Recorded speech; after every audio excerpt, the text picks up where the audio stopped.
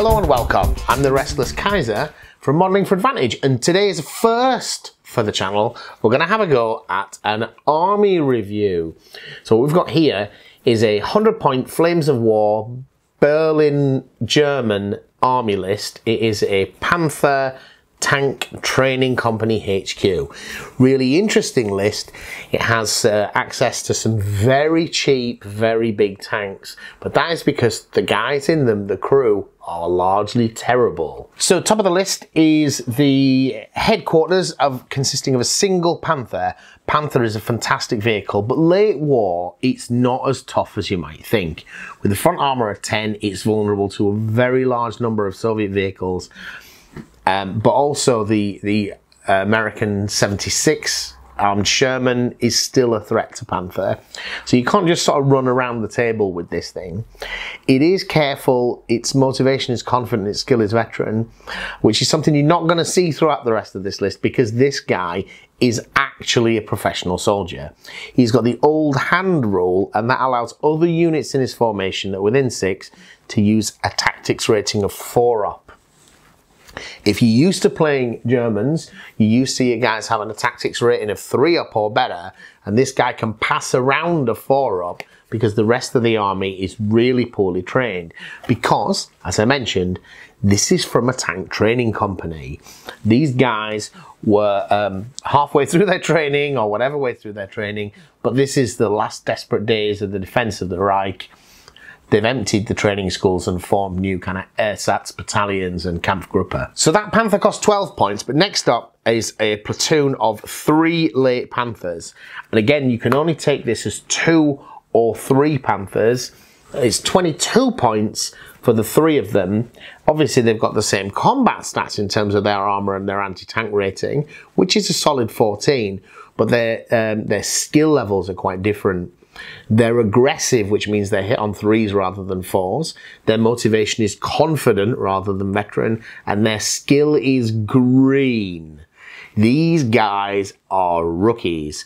Skill checks on a 5 up means although they have the Stormtrooper rule, because that's the German doctrine, you're not going to pass the first movement order, let alone the second. Even if they're with the commander, it's a 4 up, so it's kind of iffy about whether that's the way to go. But 22 points for 3 Panthers is cheap. Worth bearing in mind, and you'll see throughout this list though, that green rating means that that last Panther is not going to stand. I wouldn't take this as a 2-tank unit. Don't be distracted by that option because it's going to fail its last stand check. Because this force has got a lot of heavy vehicles in it, I felt it needed something in the mid-range. It needed to be able to put out more shots. So the Panzer IVs are in here. There's a platoon of 4 of them for only 30 points. They've got the bazooka skirts and Stormtrooper rule, but with only 6 front armor and an anti-tank rating of 11, for a late war medium tank, this is really not doing the business. And when you check the skill ratings, it gets worse. Again, it's hit on 3s. Again, it's green. He does still have the protected ammo rule, because that's the vehicle, right? So it does remount on a 3+, whereas its normal motivation is 4. It's got the bazooka skirts, which I may have already mentioned. 13 points for 4 of them. Now, the idea with those, though, is they can't risk being around early in the game. They've not got, don't let them get shot at. Panzer IIs, well, it's from the training schools. That's why they're here. They're great, dinky little vehicles, but these things have not been in service with the here for some years now. But obviously they're there. They're in the training schools, so they took them into battle. In terms of the game, though, this is a great cheeky little unit. It's only 2 points for the 3 vehicles. They still have the machine gun dice, you know, but with a front armor of 3 and an aggressive hit on 3s, green and confident, they're pretty garbage, but they still have a tactical move of 10, so you can still move them around the board. Every shot taken against them wasn't a shot taken against something more serious. And late game, they might just be able to grab an objective for you because they will largely be ignored, I think. The 2-centimeter cannon is a joke, though. It's got a halted rate of fire of 2, great, but an anti-tank power of 5 and a 5-up firepower, it even struggled to take out its own front armour, which is merely a 3. Last, and by no means least, parts of the core force, and that's what I really like about this force. All of these units are integral to the mainline formation, which keeps your force morale strong. The Panzer Grenadier Training Platoon. So again, in the training schools, there were Panzer Grenadiers, and they've joined these Panzer divisions, or these Panzer Kampfgruppe. They are aggressive, and if you're used to playing Germans, you have no idea how bad infantry that are hit on 3s are. Their motivation is confident, and their skill is green. They've still got 3 halted and 2 moving rate of fire. So if they get to shoot at somebody, they're just as good as they ever were. But under a light artillery bombardment, these guys just wilt. They just disappear because they're hit so easily. It really is a big drop in quality. But the points reflect it. You get those 7 bases for a mere 8 points. If there's a weakness in this list, I'd say it is the infantry, because tanks can shoot it on 5s, not 6s. And at this point in the war, most tanks have got a 3-up firepower. And a lot of them are brutal. So you kind of direct fire artillery stuff, like your Soviet SUs, just trash these guys.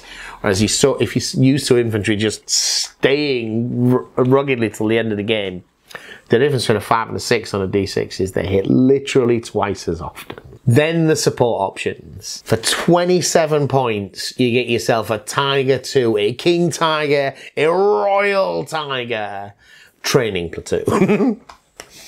So this is also aggressive, and it is green. And what that's going to mean is, if you lose the first one, the other one probably is going to run. So you need to be careful. But you don't need to be that careful. You just need to make sure you keep your front armour to the enemy, because it's got a front armour rating of 16, which is impervious to most every weapon in the game. There are some that are going to go through it, but not many. Side armour is 8 though, and top armour is 2. It's aggressive, confident and green, like we discussed, and it's got a high velocity 88 with a 48-inch range, 17 anti-tank power, 3-up firepower. Great about these late war German tanks compared to the Soviets is the guns have not got so big. They've got high velocity, but they're not so big that it becomes 2-part ammunition, that they become slow rate of fire, you know, overworked, slow firing with a halted rate of fire of 1, which you find a lot of the Soviet big vehicles have. This guy still kicks out the shots, and at 17 anti-tank power, it's gonna do some killing.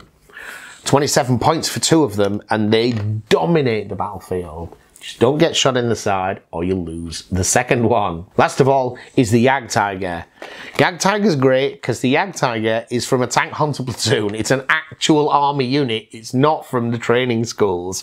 So he's hit on 4s. He's got 17 front armor, even better than the 18. Side armor is still 8 though. He's careful, hit on 4s. He's confident, 4-up motivation. His last stand, he's got the 3rd right bonus, so he's on a 3-up. But his counterattack is poor. He's also a veteran, so he's got a 3-up skill. So this guy is 16 points for just the 1. The gun is bigger. The gun is a 12.8 centimeter, which has still got a halted rate of fire of 2, anti-tank power of 18, 2-up firepower. But in terms of taking out infantry and things like that, it's got the brutal keyword, and it's got the limitations of being forward firing and slow firing. He only has 3 machine gun dice though. So what this big tank, these really big ones, are vulnerable to is being mobbed by infantry. This guy is not going to pin assaulting infantry because it only gets 3 dice. You can't get 5 pins out of 3 dice. Same with the Tigers. There's a pair of them. I've got 8 dice. So maybe that's what I think they're most vulnerable to. So those are your 2 support units. 43 points then in the support section is a big chunk of your force, but you had a lot of units in the main force. So the question to ask yourself is, how does this force work? How do you use it? How does it work best?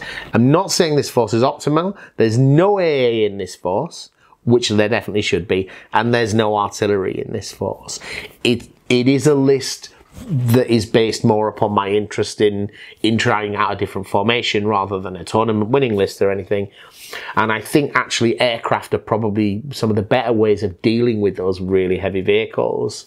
If you were confronting an opponent that you know cannot beat your tanks except from the side because he doesn't have aircraft or, you know, a very big anti-tank gun, then you start the game with all of those heavy vehicles on the table and you keep the Panthers and the Panzer IVs off the table. You keep them off because they'll get shot up. You bring them in as reserves later, so there's been a lot of wasted opportunity. If, however, your super heavy vehicles, there is something he's vulnerable to, you might want to flip that tactic on its head in deployment and go the other way. But I've played 2 games with this force now, 200-point games, and my opponents are just, the King Tiger and the Jag Tiger, they're just terrifying to someone who doesn't have the tools to deal with them.